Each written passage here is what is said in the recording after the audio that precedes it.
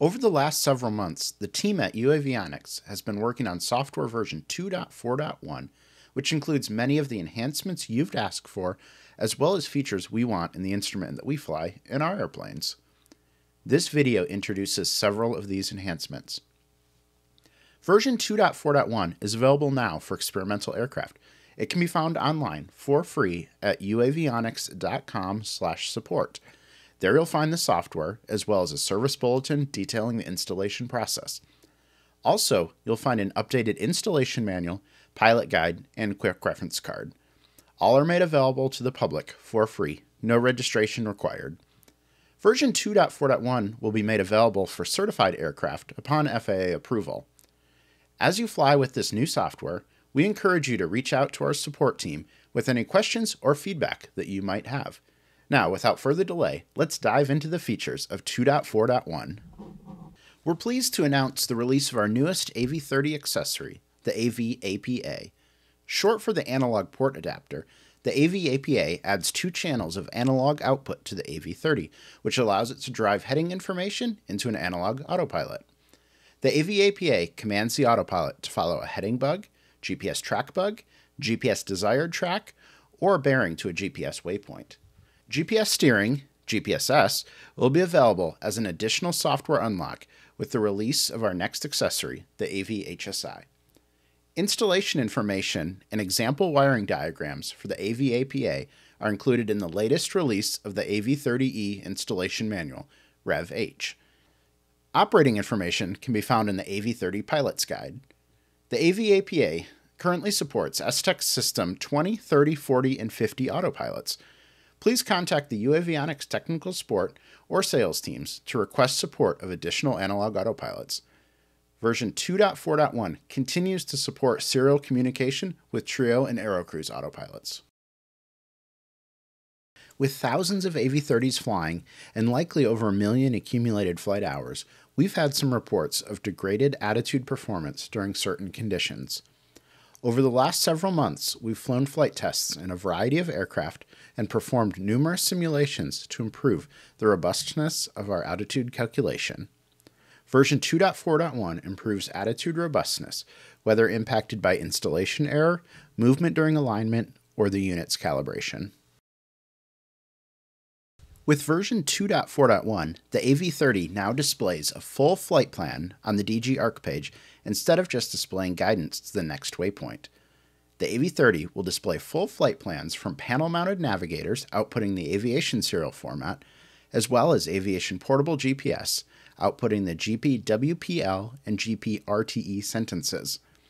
No configuration change is necessary in the AV-30 to enable this. You may need to configure your portable GPS to output the previously mentioned sentences. See the AV-30-E installation manual, Rev-H, for more details.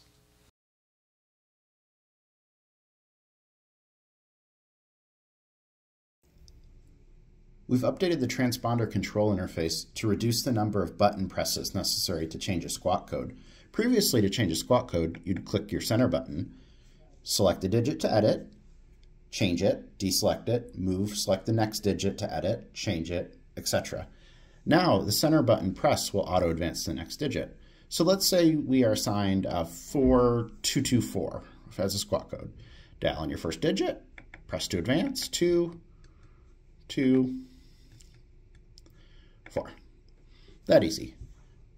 Likewise, if you want to change to VFR, just select it.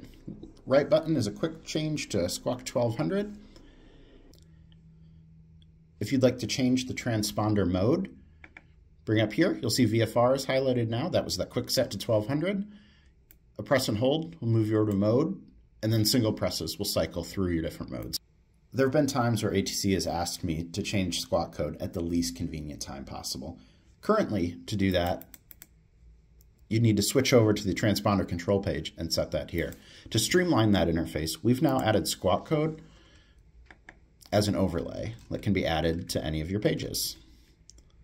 So I'm going to just put my squawk in the bottom left corner of the AI right here. And if that squawk is displayed there, now the ability to change that squawk.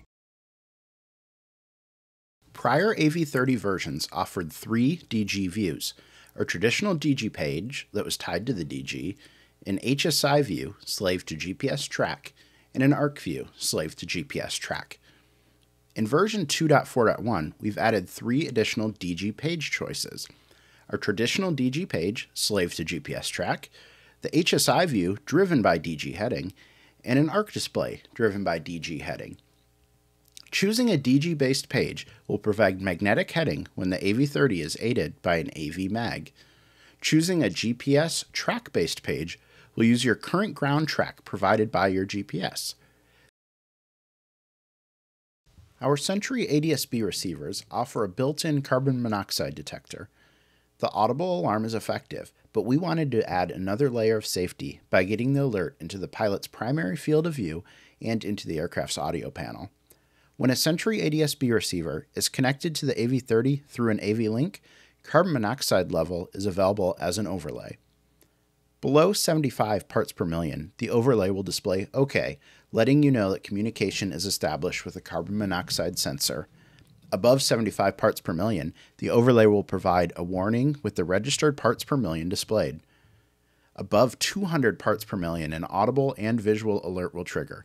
Pressing the center button will dismiss the alert, though at these levels, immediate pilot action is required. The visual and audible alert will trigger whether or not the CO is currently an active overlay.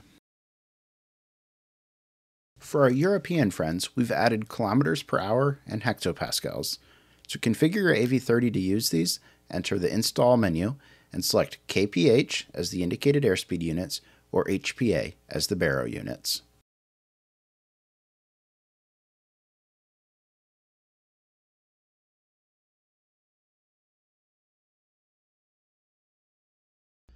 We know in Europe it's common to switch to standard pressure at lower altitudes than in the United States. To streamline this for our European customers, we've added a quick standard button that quickly sets to standard pressure. Likewise, you can switch back to your local altimeter setting by pressing the button again.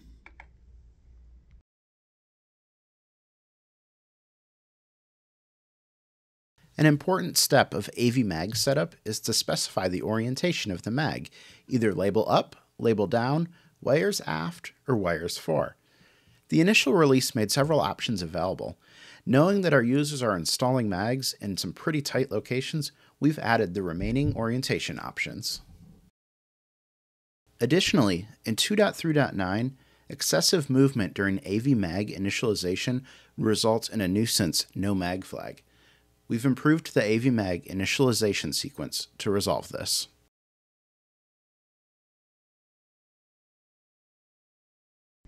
(2.3.9) and before would not display density altitude below -1,000 feet.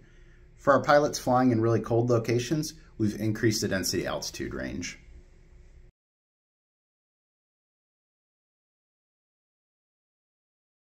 We've added a 2-point trim option to the indicated airspeed, where you can trim the airspeed at a low speed and a high speed. To do that, you'd connect your AV-30 to a calibrated air data test set, trim at a low speed, increase the airspeed by at least 70 knots, and trim at a high speed. Version 2.4.1 includes several other smaller changes that can be found in the full release notes in the service bulletin. This service bulletin is also where you'll find detailed instructions on installing 2.4.1 and performing the post-installation calibration and checkout procedures. Please review the service bulletin before proceeding. To briefly summarize the installation steps in the service bulletin, 2.4.1 can be installed in 2 ways, using a serial connection or wirelessly with the AV link. If your wiring harness already has a serial pigtail, connect it to a Windows PC using one of the serial cables recommended on our website. Use the AV Update tool to load your new firmware. You'll know it's complete when the tool shows Update Complete in the lower left. If your AV-30 harness does not already have the serial pigtail, instructions for creating one are in the installation manual. To use the AV link, connect your PC or mobile Wi-Fi to the AV link and select AV Display Software Update, and then load the new software in your AV-30. A pop-up will appear indicating that the update is complete. Once the new software is loaded on your AV-30, Be sure to follow the post-installation calibration and checkout procedures in the service bulletin. Overall, we hope you're as excited to get this new release as we are to release it. Again, this release is available for experimental aircraft today for free at uavionics.com/support. Please reach out to our support team with any questions or feedback. Until next time, fly safe.